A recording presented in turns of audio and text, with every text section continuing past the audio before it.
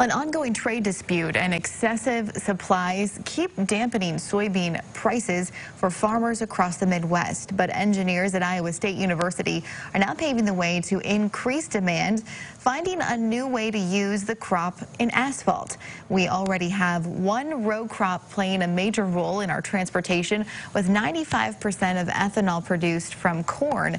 But now a new product will be on the roadways, literally. Engineers at ISU have found a way to use soybean oil in the polymers or glue that holds asphalt interstates and highways together rather than petroleum.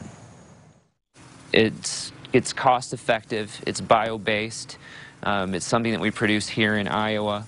It improves performance, and it promotes environmental stewardship, not only because it's bio-based, but you're also being able to use more recycled content.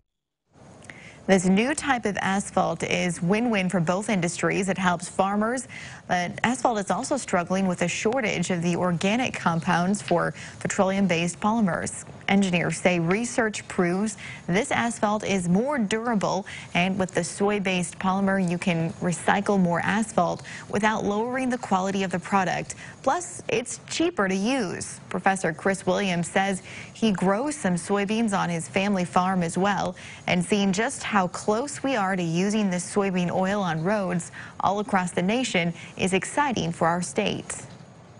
To be able to see what happens with what you do in your personal, private life and how that can transfer into helping society, where it becomes something that's grown in Iowa, produced and used in Iowa, and if this economy develops more, we can be an exporter, job creation. At the Iowa State's research farm, there is a $5.3 million biopolymer processing facility, so the new asphalt could not only be grown in Iowa, but made in the state as well.